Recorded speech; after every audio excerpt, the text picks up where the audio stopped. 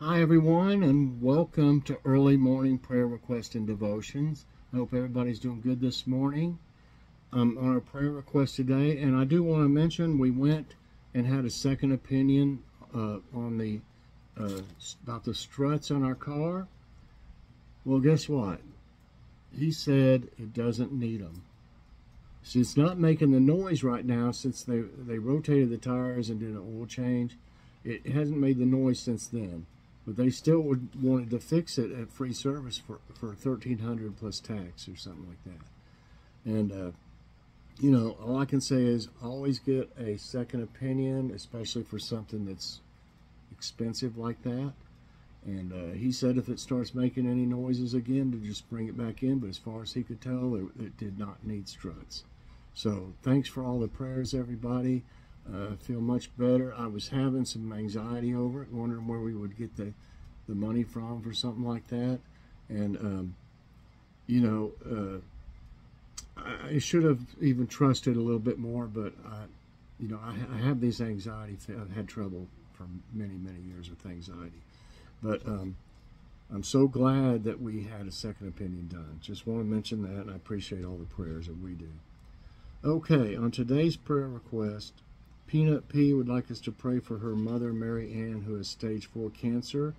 Give us an update, Peanut, on that if your mom needs some more prayer. And pray for Nancy and her son. Her husband passed away June 23rd. Pray for comfort and peace. And Nancy, let us know if you need further prayer. And Colleen's nephew Alan passed away July 29th. Please pray for the family for peace and comfort. And Colleen, let us know if you need any further prayer in that area. And also pray for Akala John's sister who has undergone a cesarean, and also pray for her next bed patient who's 80 years old with asthma. Also her son, pray for Mutin Mamba. He has a temperature. So give us an update, Akala John. Please give us an update if you need further prayer for these ones that you gave us. And then Caroline has been working for the same mortgage company for 10 years. She got laid off and she's a single mother. Pray she finds a new job quickly. Jackie Howard's uncle Kenny has cancer. Pray they can help him. Pray for Melissa's mom. She's back in the hospital with stomach problems. And Melissa, if you see this, would you please give us your mom's first name? That helps. And Amber passed away. Pray for the family for peace and comfort.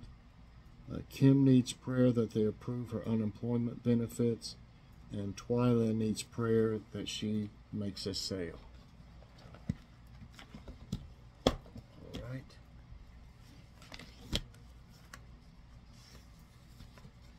Okay, our scripture of the day comes from Galatians 3:23 through 29. Before the coming of this faith, we were held in custody under the law, locked up until the faith that was to come would be revealed. So the law was our guardian until Christ came, that we might be justified by faith. Now that this faith has come, we are no longer under a guardian. So in Christ Jesus you are all children of God through faith. For all of you who were baptized into Christ have clothed yourselves with Christ. There is neither Jew nor Gentile, neither slave nor free, nor is there male and female, for you all are all one in Christ Jesus.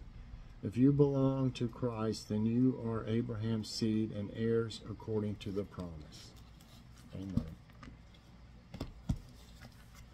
All right, I gotta drink of water.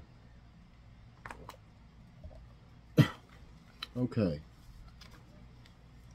our devotion today is entitled Different Together in Jesus. Business analyst Francis Evans once studied 125 insurance salesmen to find out what made them successful. Surprisingly, competence wasn't the key factor. Instead, Evans found customers were more likely to buy from salesmen with the same politics, education, and even height as them. Scholars call this homophily, the tendency to prefer people like us. Homophily is at work in other areas of life too, with us tending to marry and befriend people similar to us. While natural homophily can be destructive when left unchecked, when we only prefer our kind of people, excuse me, got a tickle in my throat, society can fracture along racial, political, and economic lines. In the first century, Jews stuck with Jews, Greeks with Greeks, and rich and poor never mingled. And yet, in Romans 16, 1-16, Paul could describe the church in Rome as including Priscilla and Aquila, Jewish, Eponus, Greek, Phoebe, a benefactor of many, so probably wealthy, and Philologus, a name common for slaves. What had brought such different people together? Jesus, in whom there's neither Jew nor Gentile, neither slave nor free. It's natural to want to live, work, and go to church with people like us. Jesus pushes us beyond that. In a world fracturing along various lines, he's making us a people who are different together, united in him as one family. How can you actively reach out to people who are different from you?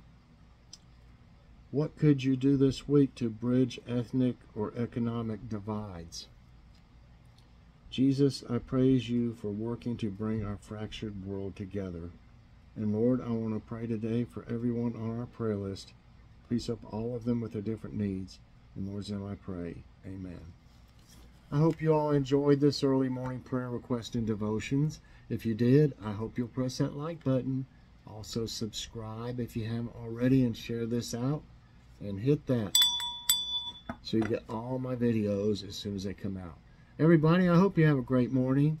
I'd love to see you later on morning coffee break. Bye, everyone, and God bless.